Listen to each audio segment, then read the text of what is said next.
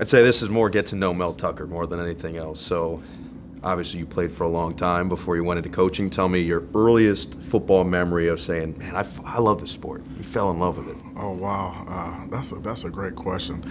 I don't ever remember making a conscious decision to play football. I mean, I think growing up in Ohio, if you're a boy, you play football. My dad played football in college at Toledo, and he raised me as a football player. I just remember back in the day, like at my grandmother's house, like we would watch the Browns play, and then we go in the backyard, and like someone would be Ozzie Newsome or Brian Sipe or Ricky Feature or something like that, you know.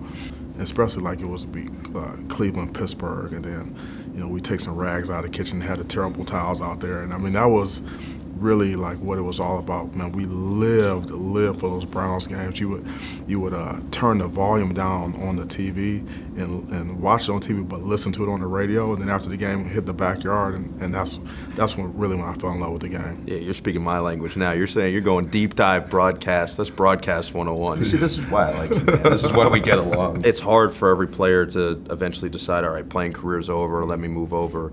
What made you decide to go into coaching, or what made it feel like it was right for you? Yeah, when I decided that my playing days were over, I was back home in Cleveland, at Cleveland Heights, and I migrated to my high school, and I just volunteered. And I coached football and then freshman basketball. And I just really enjoyed, and I coached a flag football team in the community, and I really enjoyed coaching, but I wasn't making any money, so I had to go get a job. But I still had that itch, and my agent Neil Cornrich was with me at the time. You know, I had gotten to know him when I was at Wisconsin, and we were just talking about it. He says, you know what? There's a lot of opportunities right now for minority coaches. You'd be a great coach. You just got to get in the right situation. And he told me to think about it, and I called him. I said, yeah, I want to do it. And I called Nick Saban. He recruited me when I was in high school when he was the head coach at Toledo, where my dad played. And he basically hired me over the phone, and that's what started for me in 1997. That's awesome. What kind of offensive sets were you running on the basketball court, though? How was that freshman team that year? Yeah, I was like an assistant coach, and we won a lot. I don't know if we even lost a game that year. We had a great team. We had a lot of good players. You know, we were pretty much run and gun. Could you play is the real question. How were you on the basketball court? I feel like you had a jumper. I was solid. I mean, I had some small Division I offers. Nice. In basketball coming out of high school. You know, my high school was really big into basketball, but I had more opportunities in football, obviously. No doubt, no doubt. We got a chance to go to Wisconsin. I mean, that's hard to turn down, especially to play football over there. I'm always curious. We may have talked about this last year, but if not, when you play for a school and then now you're coaching at a separate one, but you're playing against that school, you know, you're in the same conference and you get to go back, which is great, but how are those emotions where you get to coach against the school that you had so much pride playing for? It was different, like when I was a younger coach, and when I was coaching like at Ohio State, and you know we played Wisconsin. Those emotions, you know, really kind of came up a lot more then. This is year 27 for me, you know, and so, you know, I always have a special place in my heart, you know, for the Badgers. But you know, it's kind of gone beyond that, and it really is not. It's not an emotional situation for me anymore. I know that you hear it all the time. You don't look like you'd be coaching 27 years. That skincare routine is elite. Whatever you're doing, just continue it. I know you mentioned getting a real job. One of those being selling meat out of the trunk of your car. Yeah. I mean, just tell me about that, because first of all, major respect. Major respect. That's the grind time of your life, no doubt about it. But you think the kids now that you coach every day, every year, you think they understand like what you actually had to go through? They have Amazon now, they could order whatever they want. There's no way, right? No, and I'm not sure how many of my players actually know that I did that, but you know, that was one of the best experiences of my life, because you know, it was hardcore, door-to-door sales, no advertising, you know, just pick any neighborhood, pull up in the driveway, you know, get out, go knock on the door, try to get in, try to, you know, let me show you what I got. And my goal was to knock on 100 doors a day to empty the truck. And that was rain, snow, you know, it didn't matter. And anytime my pitch got stale, you know, I would go and get an ice cream cone, regroup, and go back at it. But tremendous experience, and it made.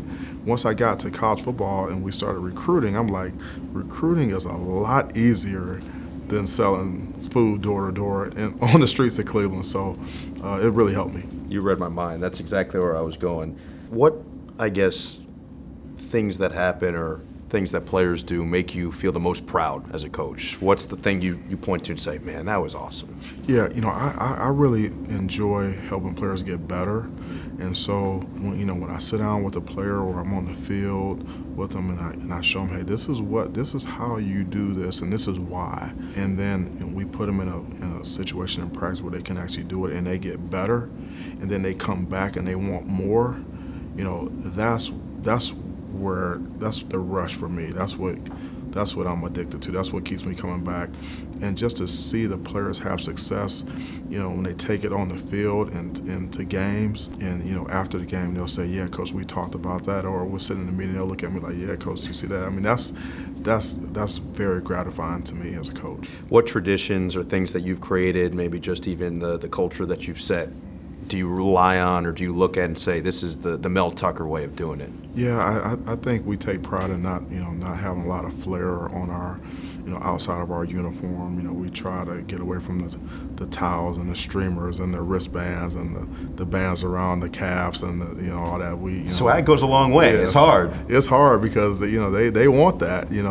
But at the end of the day, my dad taught me that the name of the game is hit, and you talk with your pads. And so all that stuff doesn't really matter. And so, we pride ourselves on not being a non-flair football team. So along those lines, I know that you've talked about, and we were talking about last season, and how it didn't go necessarily the way you expected, especially the talent you had on the roster. But it's a building block now for this season and moving forward. And that's something you've really preached since you've gotten to East Lansing. Tell me about why you think this team can take what they did last year, build upon it, and show that legitimate improvement right away. Yeah, well, even starting with the coaching staff. I mean, last year left a really bad taste in our mouth. I mean, it was a very tough, challenging year, and we weren't happy about it. And it was a humbling experience for all of us.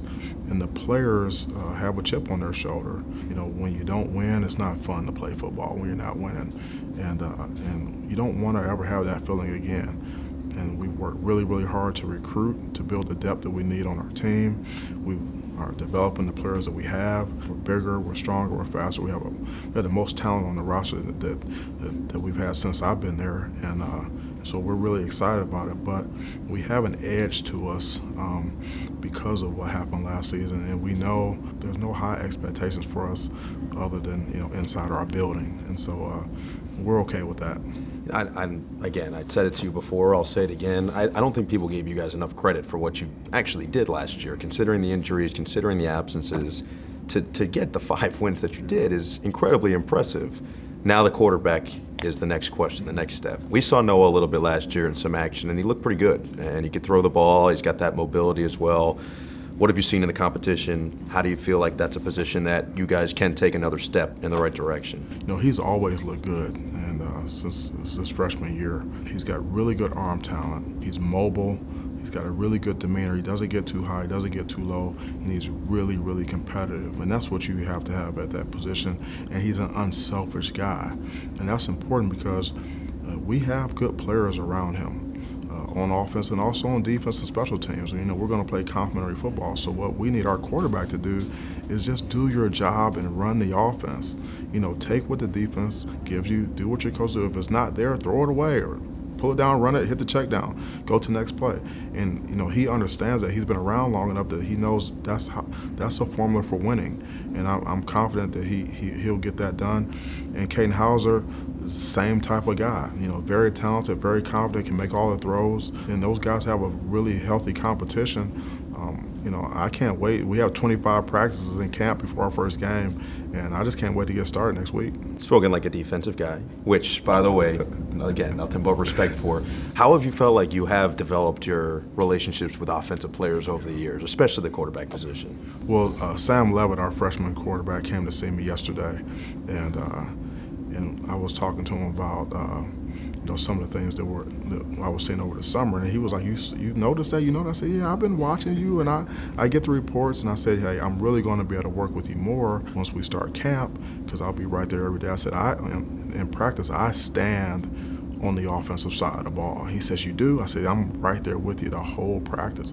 I can see the defense there on the other side. I can see their eyes, and I can coach them, but I like to stand on the offensive side. And he was like, wow, that's great. I said, I've coached against a lot of good quarterbacks. And we talked about, I said, I've coached against Tom Brady, Drew Brees, Aaron Rodgers, you name it. I've game planned against those guys. I know what a good quarterback looks like, so I'm going to help you. I'm going to be with you guys every step of the way. And I think just me bringing a defensive perspective to those offensive guys, when they ask me, hey, what do you got? What coverage was that? And like, or if we do this, what are you guys going to do? What's your adjustment? Just explaining the details and the why behind some of the schemes that they see, I think it brings a lot of value to those guys. You bring up a great point, and I feel like people don't even think about the fact that you had to game plan for some of the greatest names in the history of the sport. Was there ever a moment where you took the step back and you're like, I've never seen anyone do this before. I've never seen a pocket presence this way, the wiggle of Brady, or you mentioned Breeze, those types of guys. Was there a moment for you that stood out? Yeah, it would happen. It would happen all the time because I would watch film preparing. I would say, wow, I mean, you run it back and say, how did he see that? How did he make that throw? How did he get rid of that ball? How did he know that blitz was coming? Those guys are just, amazing guys. Sam asked me, he said, who was the toughest guy? And I said, you know what, they were all tough. I said, but like Peyton Manning, man, that guy, he just was a killer. He just knew what you were in. Like, he studied so much film. He was, you're talking about a student of the game. He was like above and beyond that. And he said, what about Brady? I said, Brady's the same way. Those guys were just lethal guys. Roethlisberger, lethal guys, I've seen a lot of, I talked to him about Michael Vick. I said, I coached against Michael Vick. He said, what was the deal? I said, man, he'd take off running and no one on defense could catch him. He was a fast guy on the field, and he could throw the ball 70 yards in the air. You're like, how does a guy do that? I've seen some freakish things from some quarterbacks in the NFL. Yeah, no doubt. That's almost unfair, by the way. If you're fastest guy and you throw 70 yards, you shouldn't be allowed to play. That should be a cheat code. And he dominated while he was at yeah, 100%. In his prime. Yeah, 100%. One of the guys you mentioned looking at the offense, one of your studs, Trey Mosley. Yeah. When I say Trey Mosley, what comes to mind? The best. He's like the best guy. Like, he's like a great young man. He's like super classy. He's grown into a leader. He's very dependable, and he's a really good player. When you throw the ball to Trey, he's gonna catch it now. You just get it close, and he's a little bit faster than what people give him credit for. So, he's a guy that's gonna. I think this is gonna be the year where people look at him when you talk about Michigan State offense, and might be the first name that comes to mind. I like that. There was someone defensively when we had you last year and you had a couple of studs on that side, no doubt. But there was one guy in particular that every time we talked to you, you're like, this guy just always making the right play. Cal Halladay. Oh yeah, the body man. Yeah. Unbelievable. Yeah. What has always been the thing that when you watch him, you're like, man, this kid's unbelievable. First, he's the ultimate no flair guy. He wears no extra anything. He's old school. It's 100 years of Michigan State football in Spartans Stadium. He could have played 100 years ago. He is old school. But the thing about him is he's very, very consistent, and he's very instinctive, and he finds a way to get to the ball and make the play. And it doesn't have to be perfect, but he's going to find a way to get it done. That's what good linebackers do. No doubt, no doubt. You mentioned 100 years of Spartan football. If you had a Mount Rushmore of Michigan State athletes, they don't even have to just be football players. I'll put you a little bit on the spot. Could you come up with them? That would be tough. That'd be really hard. Because there's some great ones. But if you, I played golf with Kirk Gibson the other day. He got around 4'3". He's a legend. He was a great receiver. I saw Lorenzo White the other day. We got Darius Snow is on our team. His uncle's Percy Snow. And then not to mention, I get calls from Jimmy Ray, at times the first black quarterback from the South to win a national championship. Bubba Smith. It goes on and on. Baba Pisa. Where does it stop? There's a lot of great Spartans. I don't think that I could do it justice. No, it's like asking your favorite movie. There's too many to choose from. I'm with you there. I'm with you.